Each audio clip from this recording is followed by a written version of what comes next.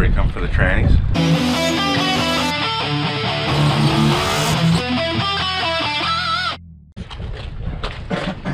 Found a dirty old tranny.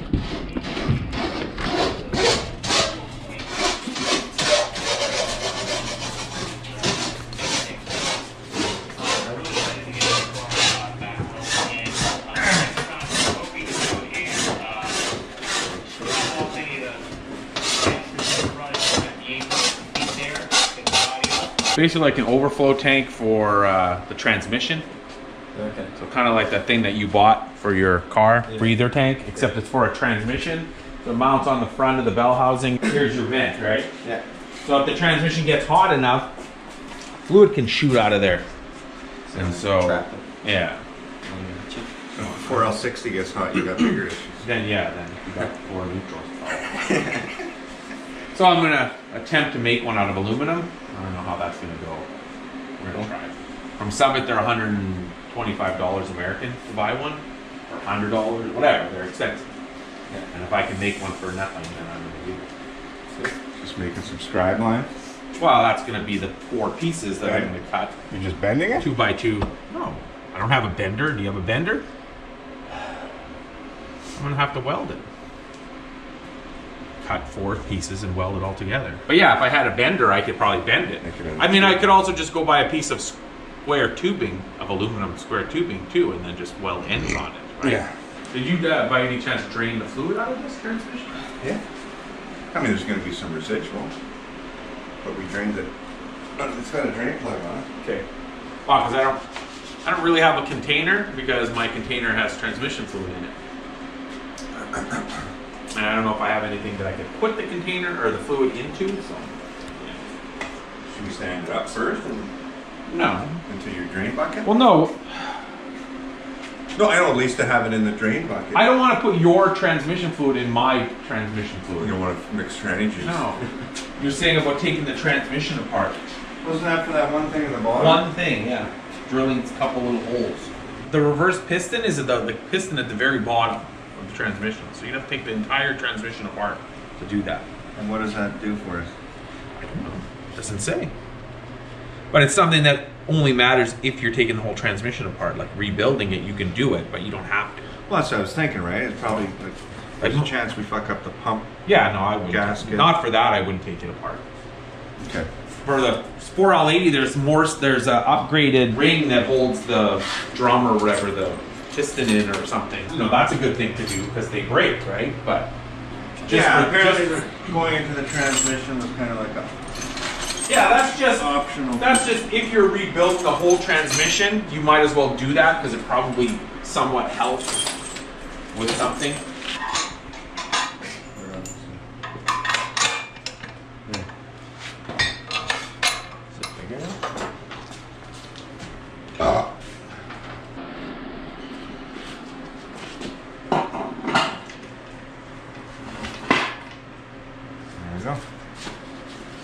Turn it the right level.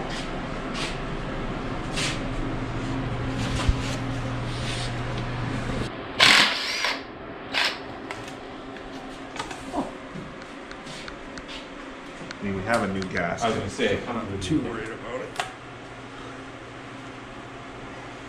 Oh yeah, look at that. It's full of fluid.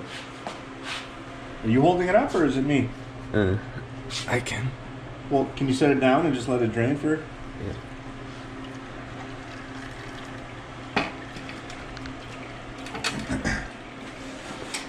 Now this thing came out of the Avalanche, obviously that Riley got the 5.3 out of, and according to him, the transmission was rebuilt 70,000 kilometers ago. So whether there's any truth to that, I don't know. Or party already has a shift kit in it.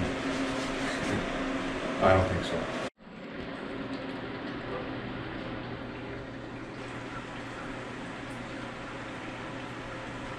It's a 4L60E.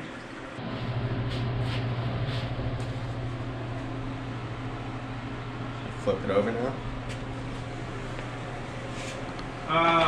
It's bolted. Just hold on a second. I'm not sure what we have to do first. I think because the accumulator on the side has to come out like that. This has to come out. And there's some stuff in there that has to be done. And I think that's, it says step 1, so I'm assuming we do that first. Full race. You can see it's cut right there. You know what I mean? This ring is cut right here. Yeah. So you're just gonna basically wedge it out of there. Give it like a little tap on the top. That helps sometimes, and then just, there you go. Turn and pull up sort of at the same time. Because there is like a O-ring on there. There we go.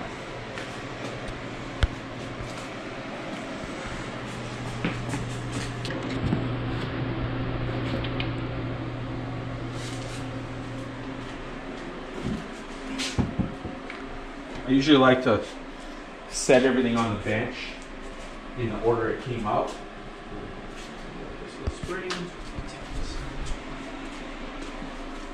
That was on there. I mean, you have the instructions, and the instructions are going to show the order of things, but whoop. There's this little ring, this washer, this spring, and then this just comes out like this. Yeah. There we go. Okay. Which, so we could have, it probably would have made it easier to get this ring off had we done that in the first place, which we didn't do, but that's okay. To take this piston apart, there's just a ring in there, right, that holds this.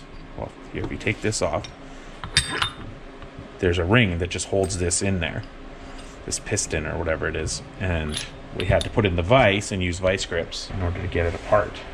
And so now we have to add a spring to this system and then put it back together, basically. So and that's it for this part? Well, at least for this first part. Then it talks about some adjustment shims and stuff. Okay. So that's, but with this is the first thing to do, right, is this part. Put this ring back in.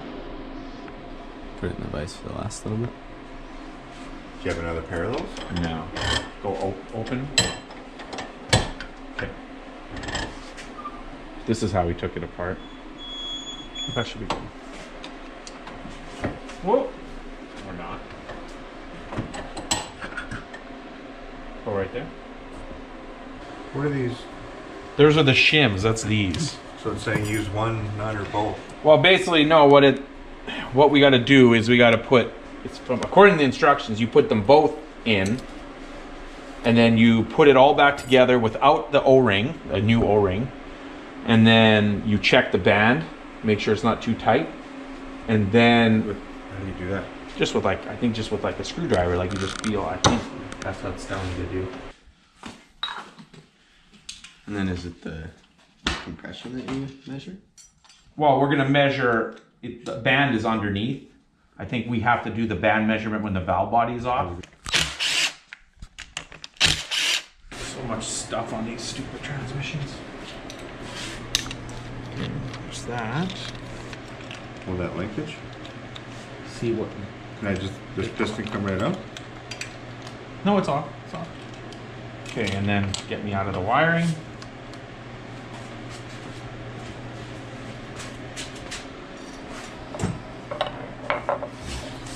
Don't want to knock any of these check balls loose. And then this separator plate comes off. And then now you can see the... I'll put that down there for right now. Now you can see all the different passageways, right? So as the valves in the valve body move, they send oil to different passages, which sends the oil to different places. Does this have to do with cooling or like shifting? Shifting. Cool. Did it get you?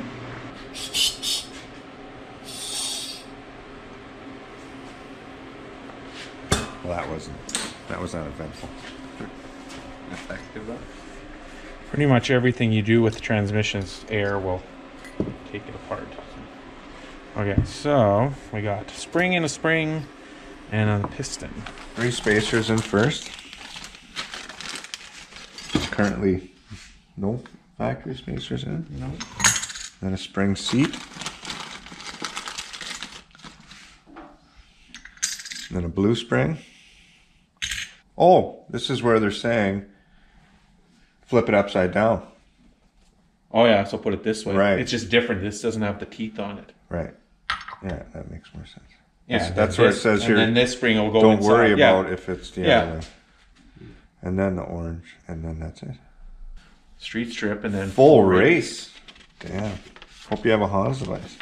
Install original guide pin into case. Install yellow spring, then piston. This may be different than the OE setup, but it's okay.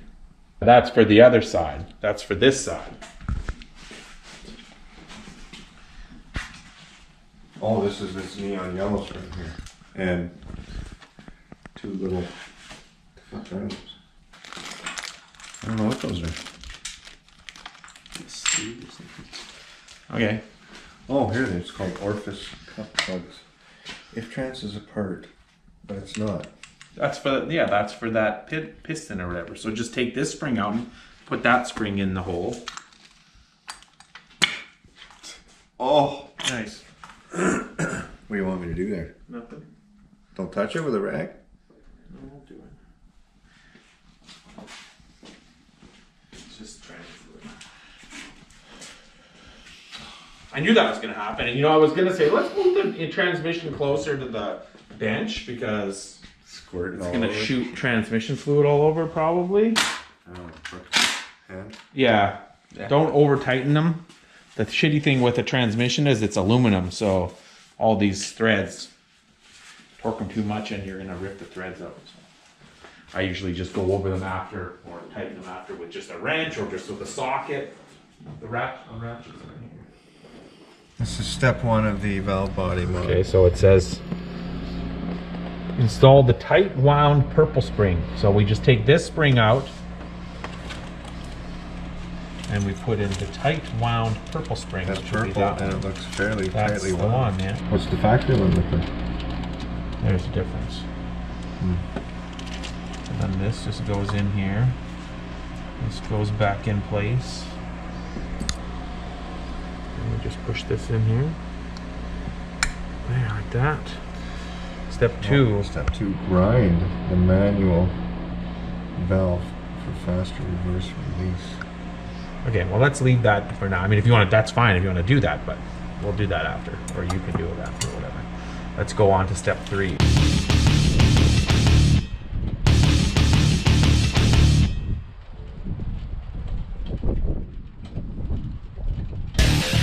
Change the spring in this one, change the spring in this one, and now we're, what? I thought it's this thing.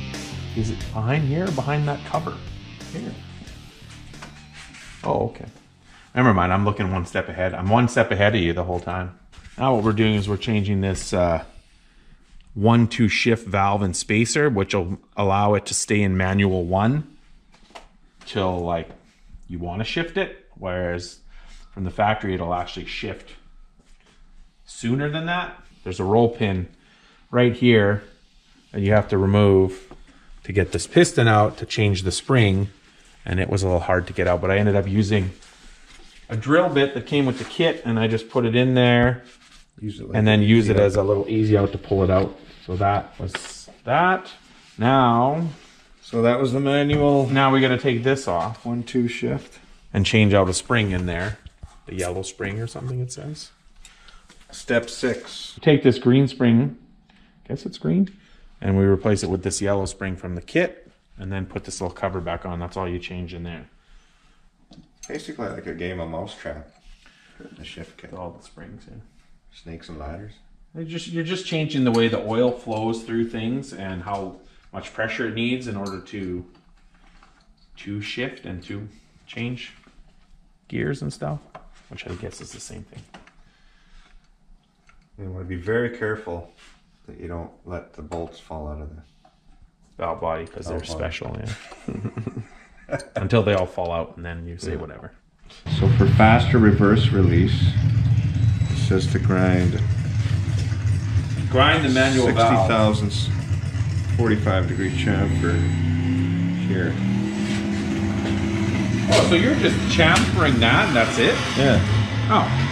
I thought it looked like you were cutting something here, because see, this one looks like it's got a little piece missing off It it. does. Kind of. Oh, okay. I didn't see that, and I thought you were supposed to grind something in here, but you're just chamfering the edge. chamfering this edge. Oh, so that's nothing. Oh, okay. I'm gonna use this TIG welder grinding wheel. No, you're not. Well, let's see. 45 degrees.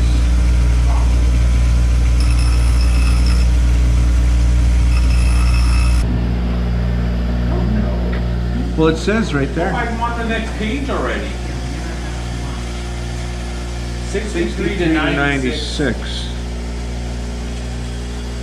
So I'm right at minimum right now, so I'll go a little more.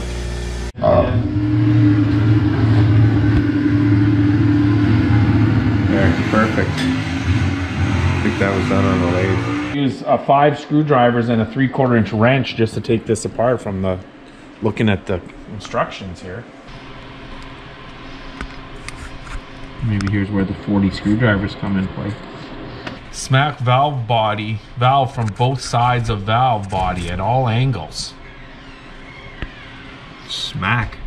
What is the 3/4 inch wrench for? Is that what you're smacking it with? That's your smack tool. Why do they gotta be that way? Anyways, basically you gotta get this valve out of here. According to them, you smack with a wrench and a screwdriver. It doesn't look that hard. Oh, maybe. Are they just trying to be funny? Maybe. Maybe old Hello Mechanic. Mr. Whatever this is called. Transgo. Mr. Go. Come on, Mr. Go.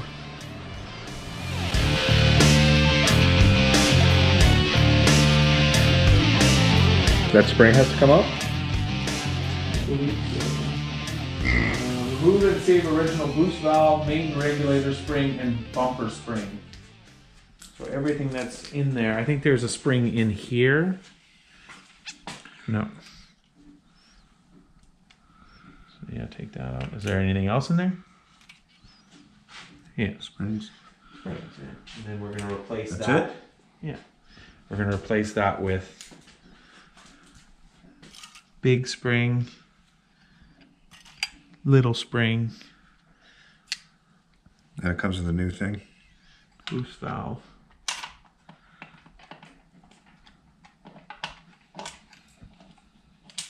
The groove in that thing doesn't look very, doesn't seem very deep. No, it's in. Yeah. Just sits a little more loose than the other. Now it's the spacer, or the spacer plate. So you have to drill holes.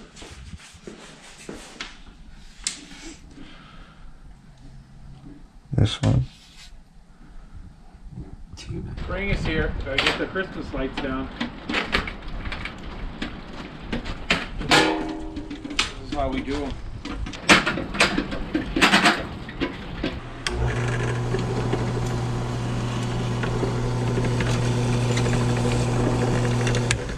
I think that's all.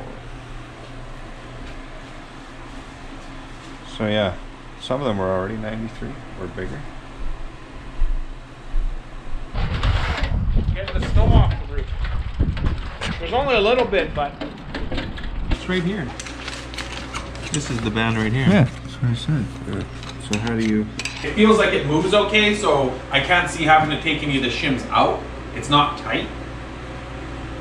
So it's probably good like that.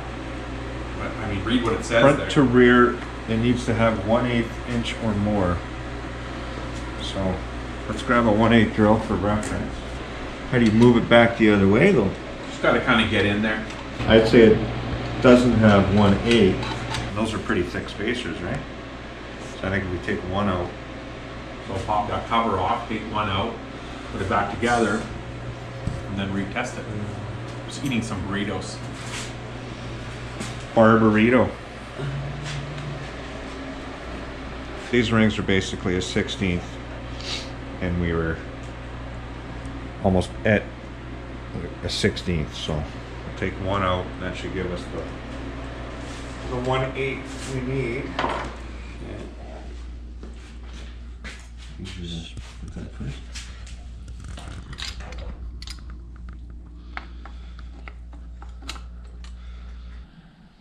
All right. Why is it not sitting flat on the... Or no, it is. Never mind. Just an optical illusion, I think. Okay, now the next gasket. There's no gasket mods, right? No. Whoops. I'm gonna put them where I think they go, and then we'll find out if that's where they go. Oh, there's one here, wasn't there? Okay, bring it to me. Okay, there we go. There. How about that? How about that? There. One more number and you own the car. One more number, you own the range. What number do you want? 9. 6. Let's see, number 6. Oh, that's got it. So what was I was off by 40 bucks, 50 bucks?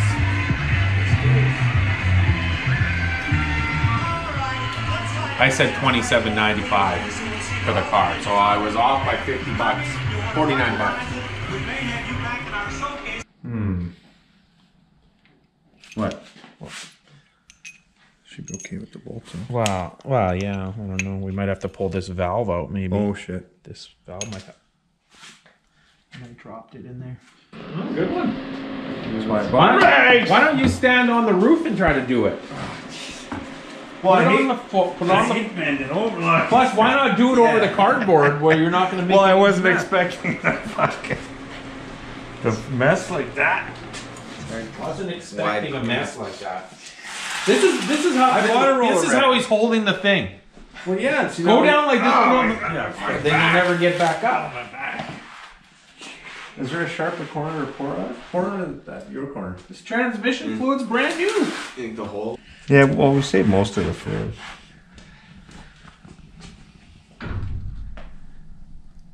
Ghosts. All right, so we got her all tightened back down. Other than a couple mods that you have to go deep inside for, which we omitted. That's it. It's one race 4L60. Yeah. Let's see what I can take. Well, that's how you do a external mod only shift kit. Thanks, Rob. Yeah, thanks. If you don't know about nothing about transmissions, Maybe I'll have to take that. They're pretty simple overall, right? not really.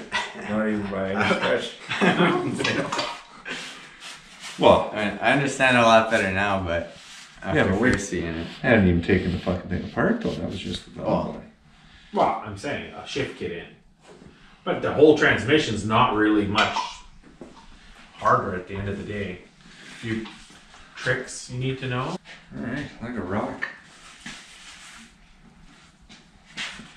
That's it. That's going to be it for this video, right? I think so. Alright.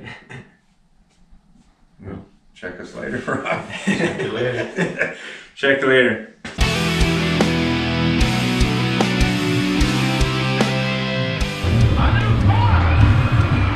Put Clayton's face there.